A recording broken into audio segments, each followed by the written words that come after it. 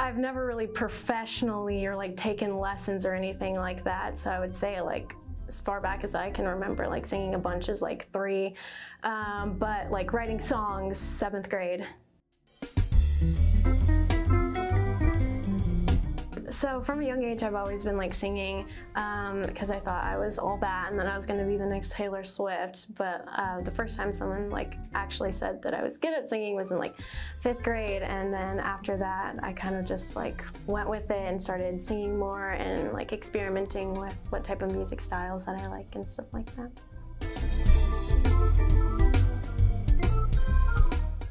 I actually really kind of like pop punk, but I definitely do not write that. I write kind of poppy alternative stuff.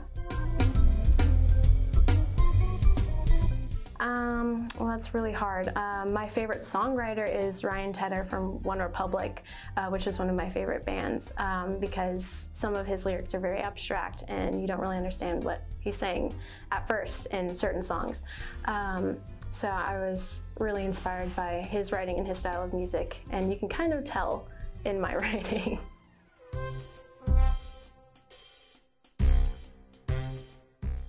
It's kind of a guilty pleasure song. It's called Toxicity, and it's about this like toxic relationship, and I wrote it as a duet, and it's like really not that good, but for some reason I just love it so much, and it's like so fun to play because I love minor chords, and it's like minor and weird harmonies, so I just absolutely love that song.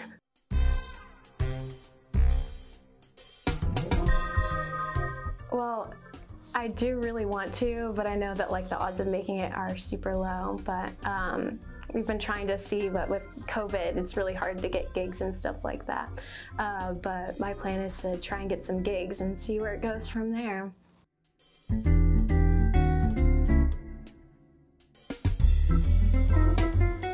Actually, my dad's cousin, his name's Clayton, he actually is in the music industry, and he went to Nashville and stuff like that, and he's played with Tanya Tucker, and he plays like a bunch of different instruments, and my dad also sings a bit, so I would say it kind of runs in the family a little bit, but not on my mom's side.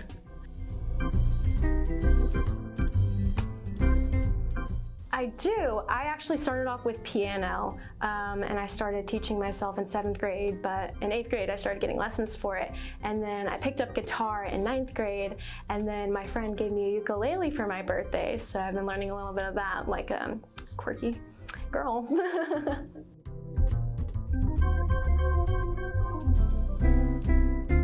So the first time I performed an original song in front of a big crowd was at Capers 2019. I played a song called Suit of Armor, which was at the time like everyone's favorite song that I had written amongst my friends.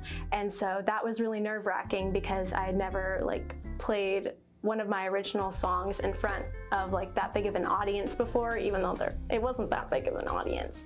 But it was still more than just like my friends or my family coming over and listening to me.